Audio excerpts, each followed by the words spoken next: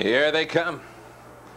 And they're off. Dr. on a Rail answers the call. Alongside is Broke Even. Way on the outside, Jailhouse Jesse. Kirkman Hanover just swerved in as they worked their way around the turn. Momentum wears the colors of green and white as Broke Even has stepped around Scepter Hanover. In third, Dr. on a Rail. Pierce is looking at the hole, just looking at it, wants no part of it. It's 4 lengths back to Kirkman Hanover in front of Victory Party. On the outside, Jailhouse Jesse. Inside, Fed 7. And the last trotter of them all is PJ's Niagara. It's Dr. on a Rail. By getting looped, it all worked out. Didn't have to make 2 moves. In a quarter of 28 3/5. It's Dr. on a Rail riding the crest of a 2-length lead. In second is Broke Even. Third, Scepter Hanover.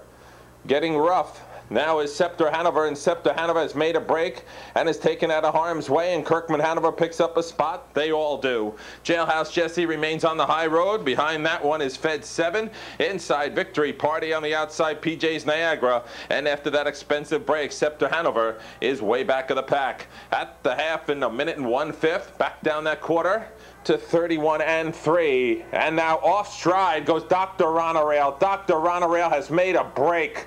Also going off stride was Fed 7. Fed 7 has also made a break. So the floodgates have opened, and the lead goes to Broke Even as well as Jailhouse Jesse, and they fight it out up the back stretch.